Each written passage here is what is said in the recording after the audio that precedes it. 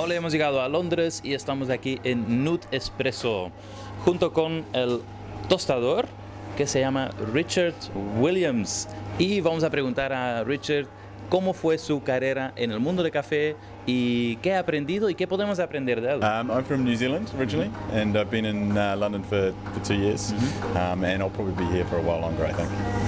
So you love what you're doing? Yes, yes. I wanted an opportunity to roast, and New Zealand is probably 10 years down the track from where London is at the moment.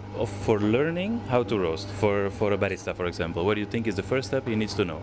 I think learning to taste is probably the hardest part of roasting coffee, but I think if you want to learn to roast, the best place to be is in a roastery. So, you know, I encourage people to go and hang out in roasteries, talk to the roasters, you know, just hang around. About tasting, what is for you the best way to learn or to without spending a lot of money?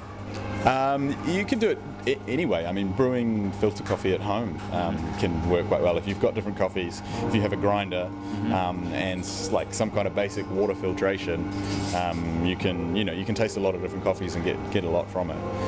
But I think talking about tasting with other people really helps the process along as well, particularly talking with people who know more about it than you or have done more than you. I think the main issue here is to connect with people that know more than you. Yes, yeah, definitely. The thing in your life that most changed your view about coffee, what was it? Coming to Nude, to be honest with you.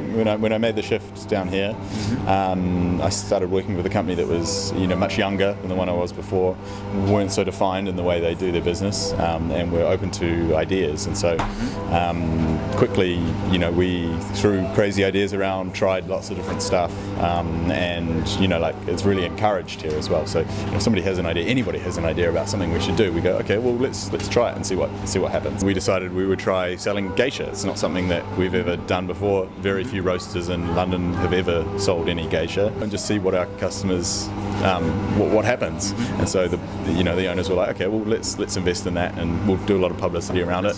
And it just sold like wildfire. It sold way faster than we ever expected, and we completely sold out of it very, very, very quickly. And why is that? Because really the people, the customers notice the difference in taste and in flavors?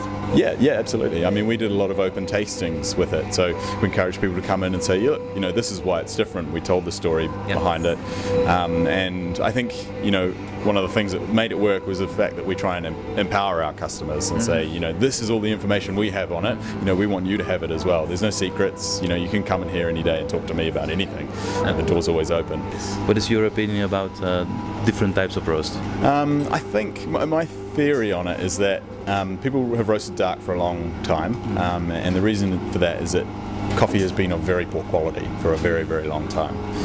Now we have green bean, growers, farmers, processing things very carefully, only picking the ripest cherries, so we get much better flavour from the coffee. So when we roast it lighter, we get those flavours coming through, and they're pleasant. Whereas if you take, say, some of the lower grades of coffee and roast them light, they're just awful. They're really, really terrible. So by roasting them dark, we impart roast flavours on them, and so they have a flavour that we're familiar with, basically. That's a typical familiar coffee flavour, no? The roast flavour. Yes, it's roast flavour, and you get it in dark beers. People often say dark beer tastes like coffee. Well, no, it tastes like roasting because they roast the malt. Right. And dark coffee tastes like roast flavour, not like coffee. Coffee's acidic, it's fruity, it's very delicate, can be very tea-like. Can have all sorts of crazy flavours in it. Yeah. For example, if you give one tip to people that are buying coffee now for their businesses, what would you suggest to recognize better coffees? I think the biggest thing with better quality coffees is that they're clean, the flavours are very well defined, and they should be very, very easy to drink. There should be no bitterness to them. They should be quite sweet, in fact. I mean, coffee does have a bit of flavour. Caffeine and a few other compounds create bitterness, but there should be an obvious sort of sugary flavour in there as well. And no sort of dusty or off flavours, no earthy flavours. Should be fruity and clean, I suppose.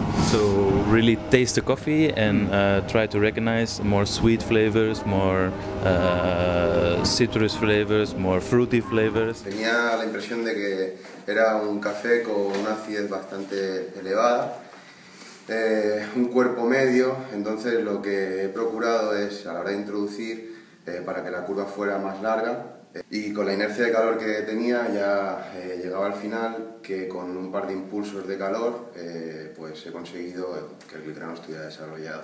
Entonces con eso lo que intentaba era pues que estuviera también dulce. Hostia, muy bueno. ¿Buen barista? Buen café.